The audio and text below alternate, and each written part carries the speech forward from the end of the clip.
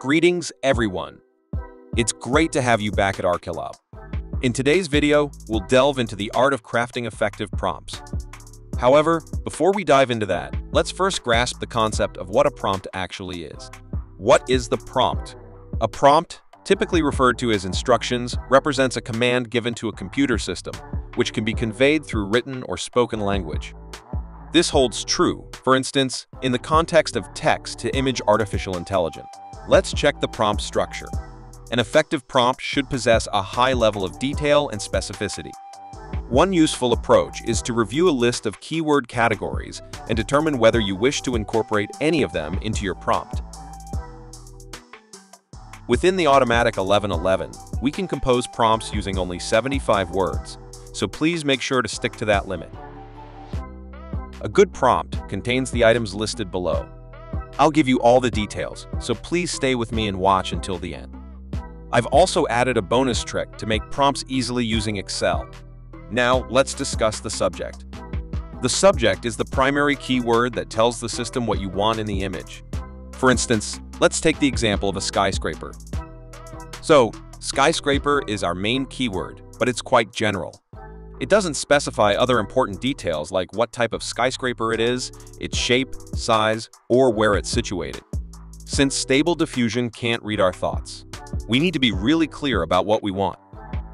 I suggest starting with negative prompts because they impact the outcome later on.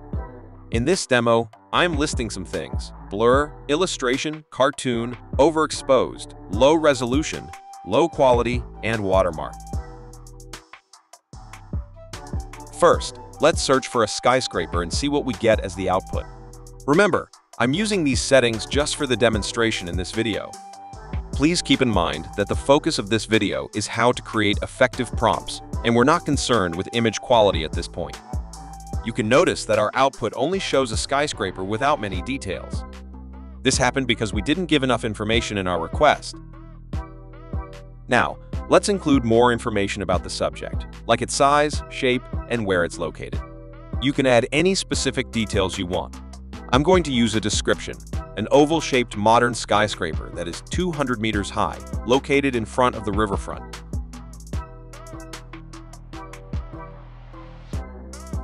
Let's see what the output looks like with these details.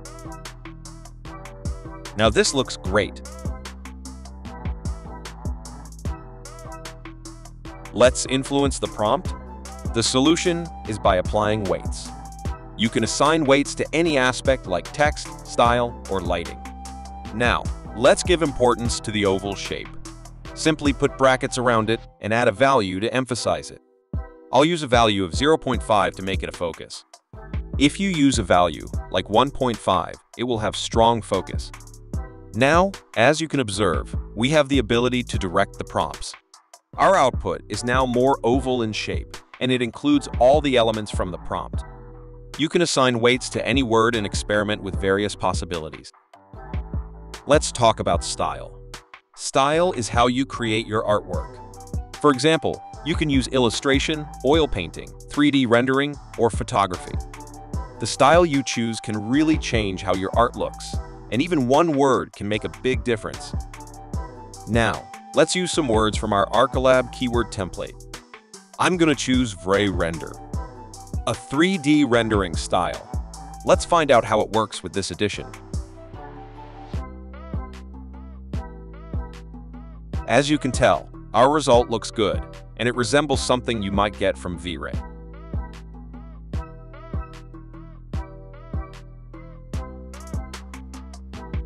Now, let's make it even more like V-Ray by giving extra importance to the keyword. I'll set the weight to 1.3 and see how the image turns out.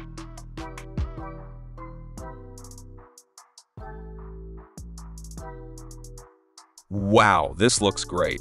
Now, I believe you have a good understanding of how things operate within Stable Diffusion. Now, let's discuss the artist or artist style.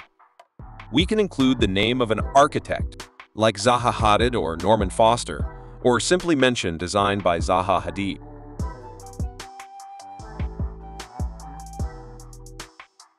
As you've noticed, our result wasn't very impressive. To improve it, let's give more importance to the architect's name.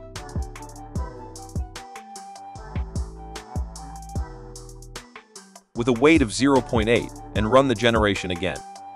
As you can see, we're now getting more outcomes that resemble Zaha's work. Now our result is pretty impressive. The template contains everything you need to explore countless possibilities. You can specify the resolution we desire, whether it's super realistic, lifelike rendering, or any other preference we have in mind. Additionally, we can introduce more specific settings, like camera details, from the options available in the template. Feel free to include additional details in the prompt, like specific color preferences and lighting specifications, as you experiment with it on your own. Keep in mind that each AI model is trained differently, so it's important to choose the right one for visualization, such as DreamShaper, Realistic Vision, or Arcolab, Realistic, or you can watch previous videos related to resources for AI.